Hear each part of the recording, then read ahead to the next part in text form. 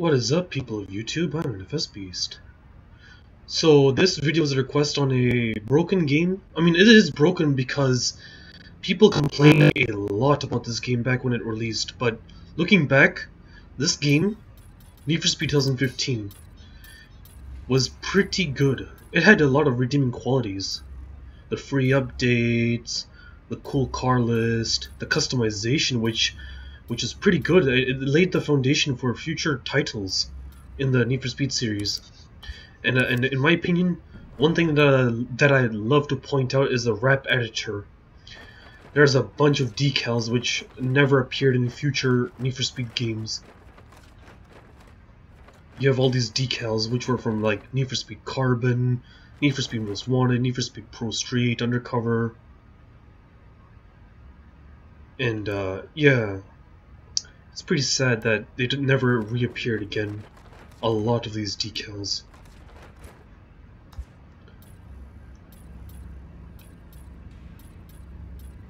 Back in the day when people were crying for a new Need for Speed Underground game, EA Ghost, the developers, rest in peace EA Ghost, they developed this game, and there's a lot of criticism.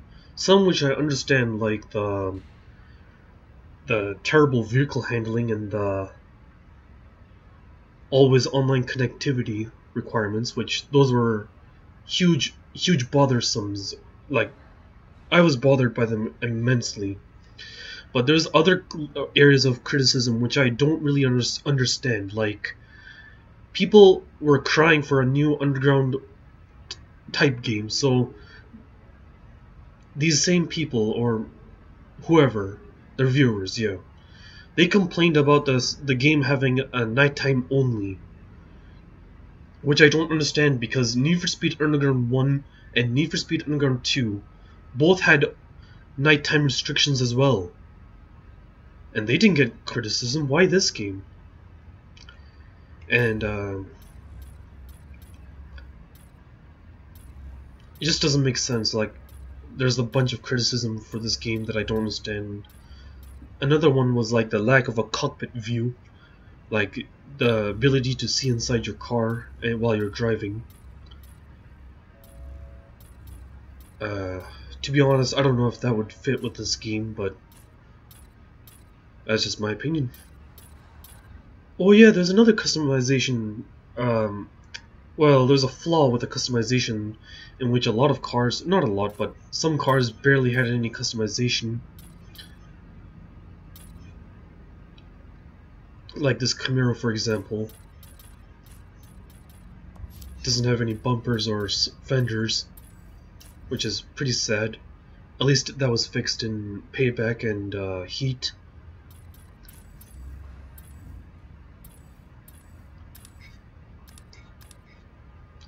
But I really loved the customization because if you see for example, the license plate, yeah, that's probably one of my favorites. The backgrounds, yeah, this explains the past Need for Speed games, like an Easter egg. But it also confirms the fact that this game takes place in the same universe as all those past games that we love. And it just breaks my heart that a lot of these license plates never returned for like Payback and Heat, those future games.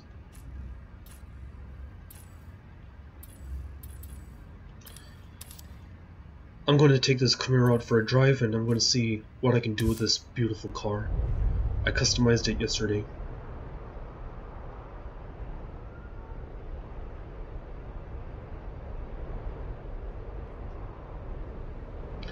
That was a pretty nice feature. You can shut down the car engine while you're in a pursuit cooldown, but it takes time to start up again.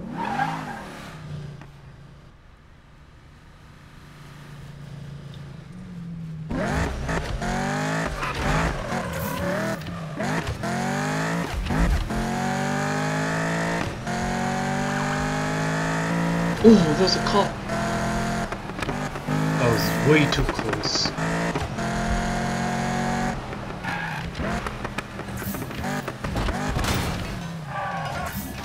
The lack of a pause button was a inconvenience.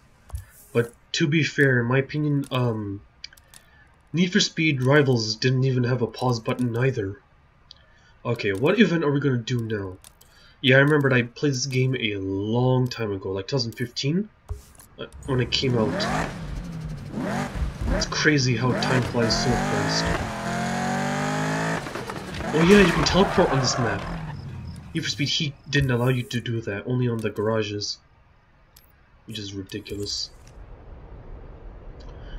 The Ventura Bay map, yeah, this game takes place in Ventura Bay. Ventura Bay was very beautiful. Like, you have this urban area. Oh my god, those buildings are beautiful. And you have the mountains, which look like something from Initial D. That the popular car racing anime and manga series, Initial D. And yeah, I love the map. Beautiful. Alright, let's start. Circuit dust off. Race to the finish line.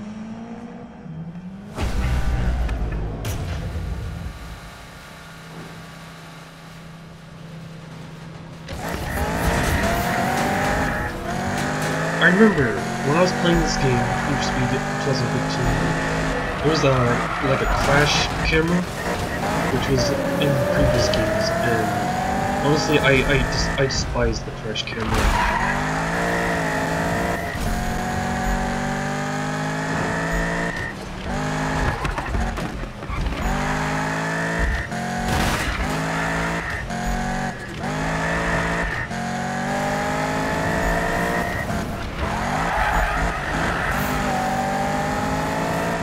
Oh no, there's a cop! Oh yeah, the cops in Need for Speed 2015 were notoriously awful. They wouldn't even be able to chase you, and even if they could, the AI was just way too dumb. There was a news article on Need for Speed 2015 that said that this game was like a game like a reboot that needed a reboot.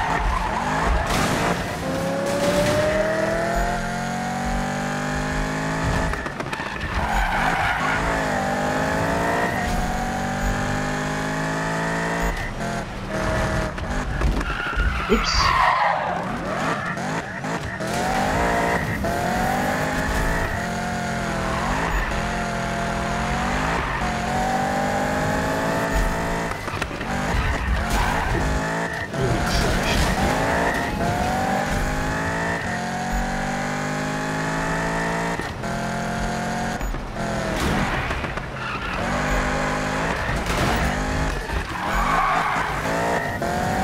Wait, who's he chasing? That cop.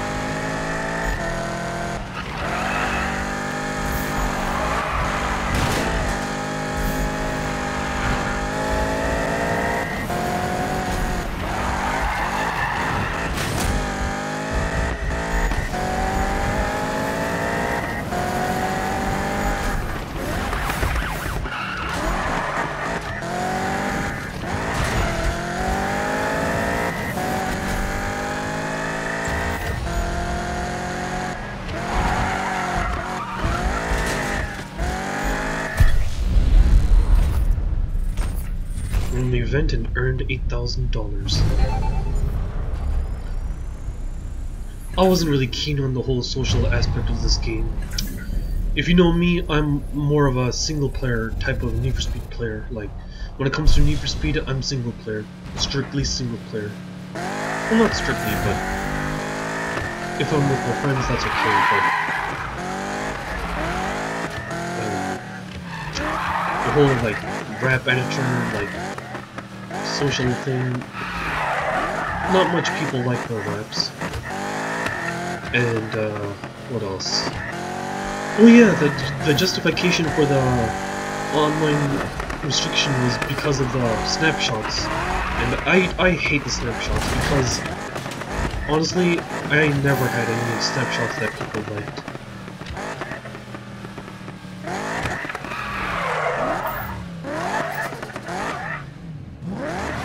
Oh yeah, I did that.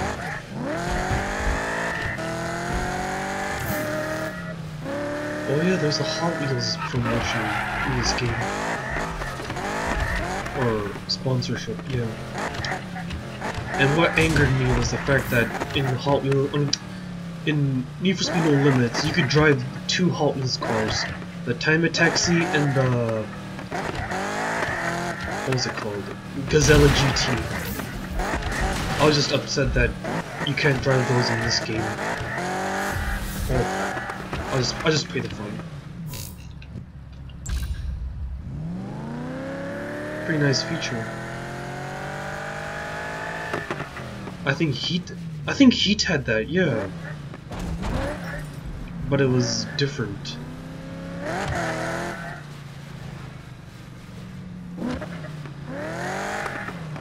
Alright, time for another event.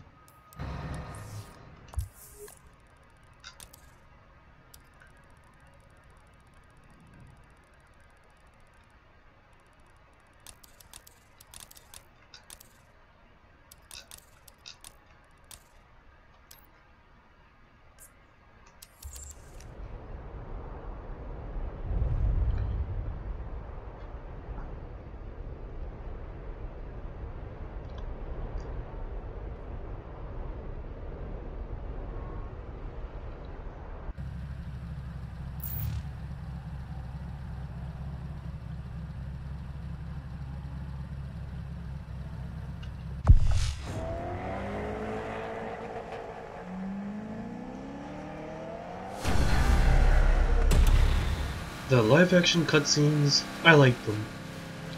People didn't like them, but I did, because I guess a lot of tons of effort was put into them. It seems like, with all the cool characters of that team. Spike, Amy, Rennie, Travis.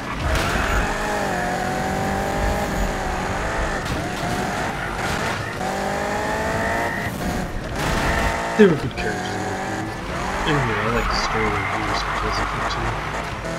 It was different than the usual dark and edgy perspective.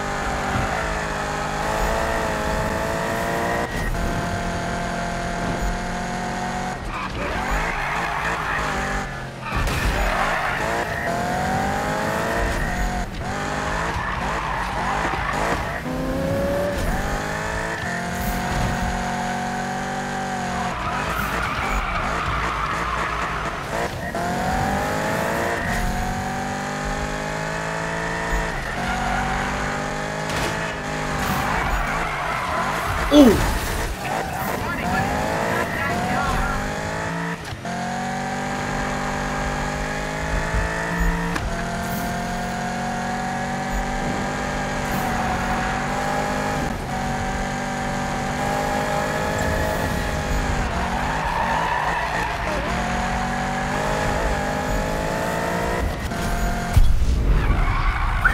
Won the event.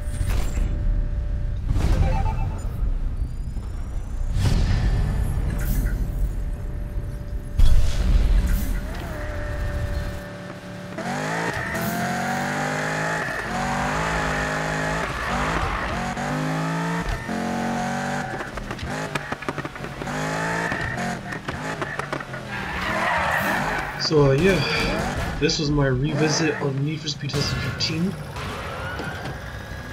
If you enjoyed, be sure to drop a big like, and consider subscribing if you want to support this channel. My name is FS Beast, and peace out.